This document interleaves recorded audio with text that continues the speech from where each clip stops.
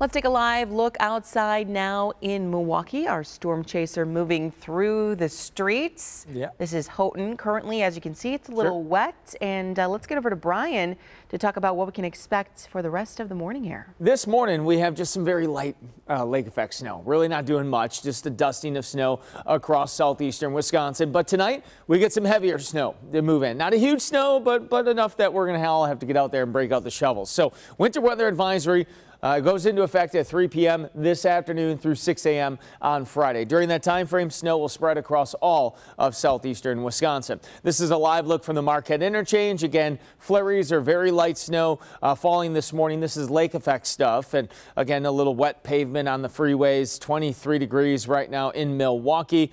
Let's go to Racine. It's actually West Bend, 23 degrees in Racine and across southeastern Wisconsin. We're at 15 in Beaver Dam and 18 this morning in Lake Geneva. So let's go through your weather headlines. Again, lake effect snow this morning. We do have some snow on the way tonight, and then next week looks like sunny and maybe some warmer temperatures. All right, storm formax radar this morning. Again, what we're seeing is a lake effect snow that's basically moving due west off of Lake Michigan. So when we see that, it's typically a very light lake effect snow, and that's the case including right here in the city of Milwaukee up to Whitefish Bay, Menominee Falls, Brookfield. And again, this lake effect snow extends pretty far inland as well. Now, as we widen the view, we have our developing area of low pressure to the southwest of us, already bringing some ice across the south, and eventually will bring us some snow. So future forecast by 9-10 o'clock, I think, besides maybe a stray flurry, the lake effect snow is done.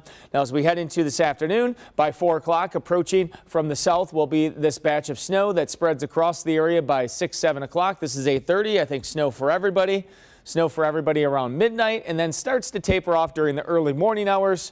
Maybe 5-6 o'clock, a stray snow shower right along the lakeshore. And then we clear out through the day on Friday.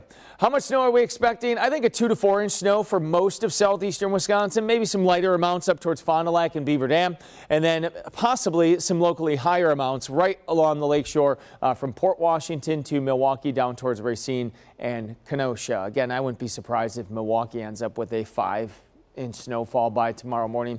For today, morning flurries, then snow late, 28 degrees. For tonight, snow 2 to 4 inches in general, 21 degrees for your low temperature. Here's your 7-day forecast.